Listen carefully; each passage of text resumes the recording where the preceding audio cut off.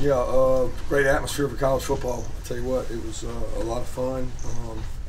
Having that kind of atmosphere, I think our kids really enjoyed it. I thought our fans showed up and did a great job, made it feel like it was like 50-50 with our fans out there.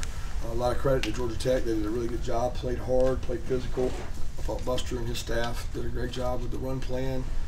We expected to get a lot of quarterback run. They did a good job of that.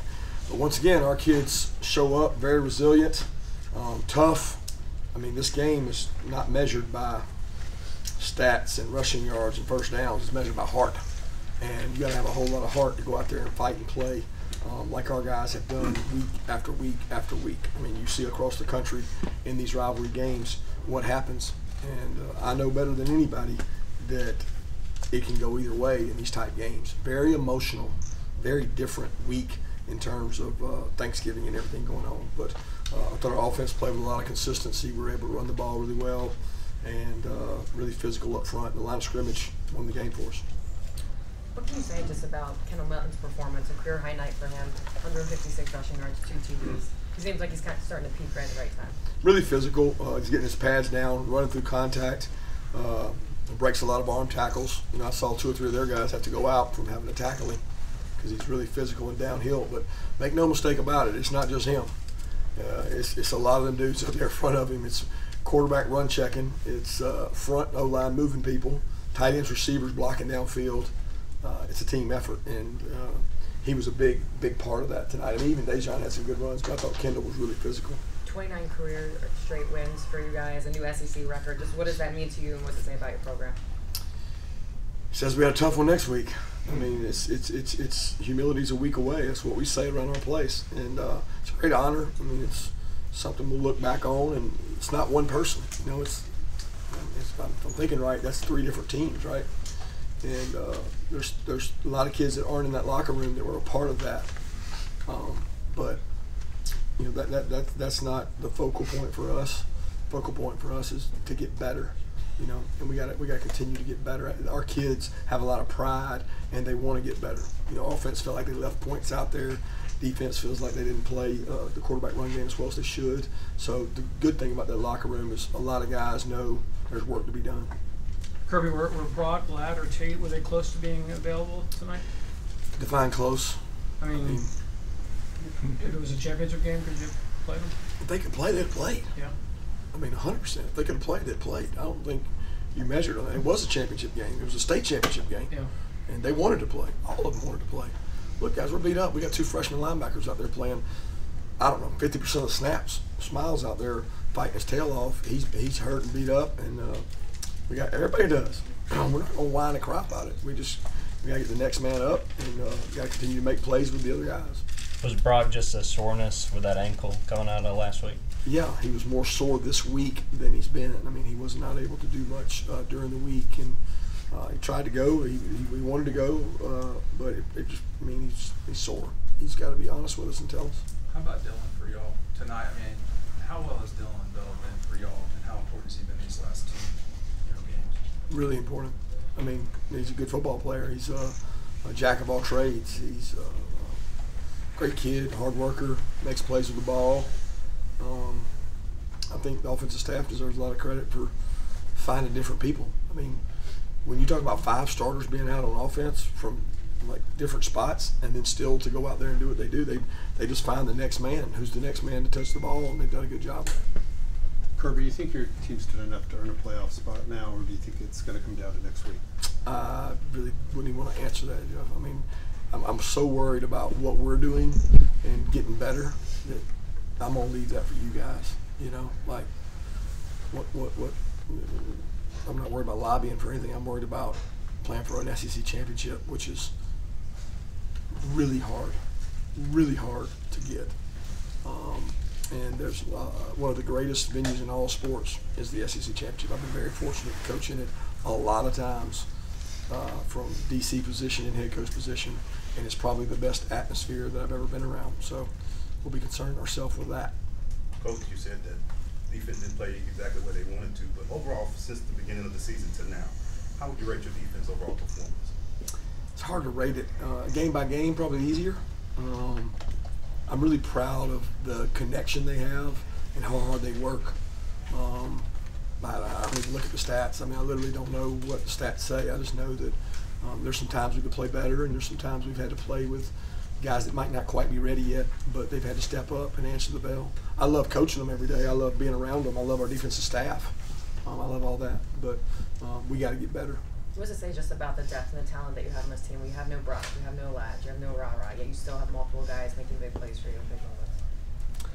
Well, it says that our offensive staff can find ways to get them the ball, and we got to keep finding the next man up. You know, I mean, it is what it is. It happens to everybody. So I'm proud of the depth we have, but I don't think anybody's got enough depth because, I mean, we're thin at some spots. We've had to, we had to practice different ways the last couple of weeks just because of how thin we are.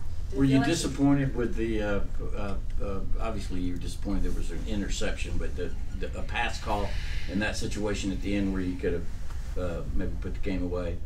Oh, yeah. I mean, we're trying to score a touchdown. I mean, we're not going to play for a field goal, so we called a play to score a touchdown. Unfortunately, I think they dropped 8, and the ball either got tipped or ricocheted, I'm not real sure, off of maybe our guy or their guy. And unfortunate when that happens in the game, and try to avoid that. You'd like to have a situation there that you get the points, get the field goal, but if we can score a touchdown, we need to score a touchdown. Did you understand their explanation on lineman downfield on that? Yeah, he said he was past the threshold for how far he should be. It's just I've never had it called for me. Now I've had it called against me. So I've been dealing with that thing for a lot of years. Did it feel any more special winning the state championship against a former coach that also played in this game with you as well, just for you as an alumni of this game? It's not about me and him, or at least it's not for me. It's about these kids. I want those kids to walk out of that room with a 0 in their loss column, and that's what I want. And there's a group of seniors in there that just got a chance to do that, and that's what it's about. Is dominating your rivalries. We say SEC East crossover opponent and in-state rivalry. You got to win those to have good years, and those kids have done that for 3 years now. Would you make Oscar Delp's performance tonight, especially his downfield blocking? Don't know. I didn't really get to watch it. Oscar's a tough dude. Love the way he works and practices. How much of a Zion Lowe's tip on the 4th down play, just how big a play was that? Huge play in the game. Huge play in the game because momentum's going to swing the other way with a PI call, and that tip ball is big. And Coach Scott stresses that and works on it all the time. We always kids Z-load. He's finally starting to get some of those tips in his latter years. It's a big play for him. Kirby, how much of a challenge was it just facing quarterback Haynes King, and especially the way he can extend plays with his legs? Yeah, number one, he's an incredible athlete. I don't know that how much he extends plays with his legs as much as how good he runs the ball. Their run scheme is really good. They're running a form of triple option from the gun, and he has multiple options on each play. He made good decisions, and we look like we misfit some things, but I don't know that. I got to go back and watch it. They might have just whipped us, but it'll be interesting to watch it and see. We can follow up on that a little bit. Javon said something like, we can't get to where we want to go, like by giving up 200 rushing yards a game. Just where would you say the run defense is at this point in the season? Depends on what kind of run it is. Like we go back to our conversations we've had before. There's different kinds of runs. There's quarterback runs and gap runs, which are really hard to defend if you have a good quarterback and you can run the ball with it. I've seen it all over the country. So we're pretty good at stopping a lot of runs. We struggled with stopping some of those runs, and we got to do a better job. What goes into, you've been here before the last few years, win the last game of the season. What does this week look like before you get ready for the SEC championship? Like it does every week. We're going to start tomorrow and prepare, and you don't change what you do because of who you play. I mean, we have a really good routine we feel comfortable with, and it'll be a game week. Did you get to see how the Alabama-Auburn game ended, or did you hear about it anecdotally? We were in the locker room. Somebody came up and told me when we went on the field for warm-ups, or somebody said that Auburn had won, and it was 4th and whatever. And I didn't think about it again until we were coming in, and somebody said they converted that and ended up winning it. So I never saw it, just heard about it. Coach, you guys had a couple of big special teams plays tonight. What kind of impact did that have on the team? It was a huge field position. I mean, I think the special teams outside of our rushing offense and our offensive line, that was the biggest win in the game, that third element. I mean, to be able to go out there and dominate the kickoff returns. And nobody gives a kid credit, but Zirkle didn't give them a chance to return one. So, I mean, as much as we got to return it, they didn't. And that was, I mean, it's probably the difference in the game, that and recovering the onside kick. Coach, I'm sure you haven't had a chance to study him yet, but how similar are the threat that Jalen Milroe might provide with his legs as what you just saw in Haynes King? Like you said, I hadn't seen him. I don't know that. You know, I know they're physical, they're big, they got a really good quarterback, got good wideouts, they got a good team.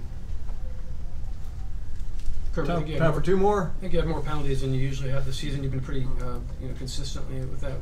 Your thoughts were a couple of them uncharacteristic in terms of? I don't know.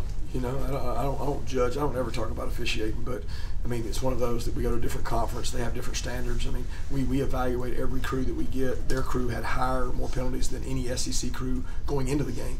So we just thought it was going to be a more penalized game. They are, I guess they call it closer. You know, they had more holdings, more personal fouls. They just have more fouls in their games than we average in the SEC. So it just so happened that a lot of them seemed like they went against us in opportune times. But I don't question the officiating. I think those guys do a great job.